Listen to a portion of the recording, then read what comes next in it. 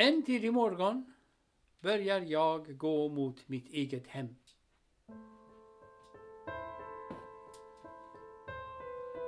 Medans jag går är skapelseprocessen i full gång.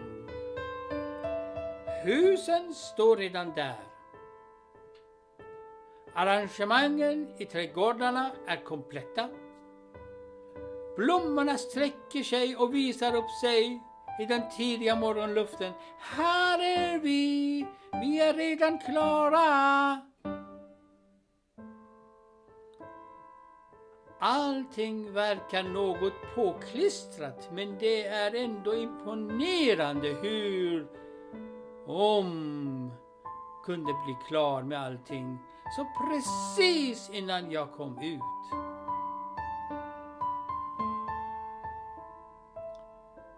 Människorna är förstås inte klara än. De ligger fortfarande och sover i väntan på sin tur. Bara en kvinna är redan klar. Hon är ute och går med 3 hundar.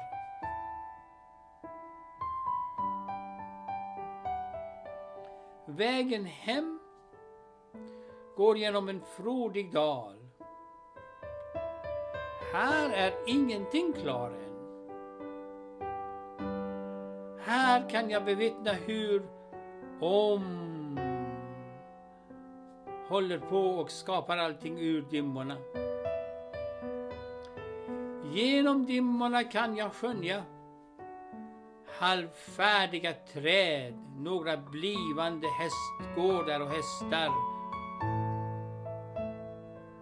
Längre bort skissar på några hus, en skog och annat som jag inte kan avgöra. Det är ett imponerande skådespel att se hur dimmolnen drar förbi och förvandlas till delar av världen, och ändå ser allting exakt likadant ut som alltid. Tänk!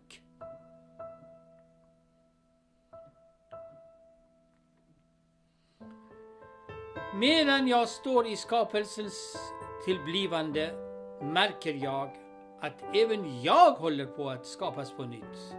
Varje dag, varje sekund, alltid på nytt. In i tiden, med tiden som en dimension.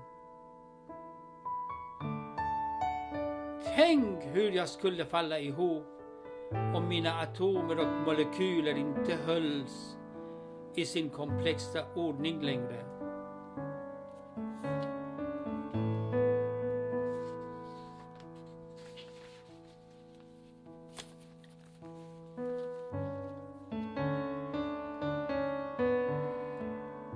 Tänk vad som skulle bli kvar av mig om en dag min lust och min strävan inte skapades på nytt.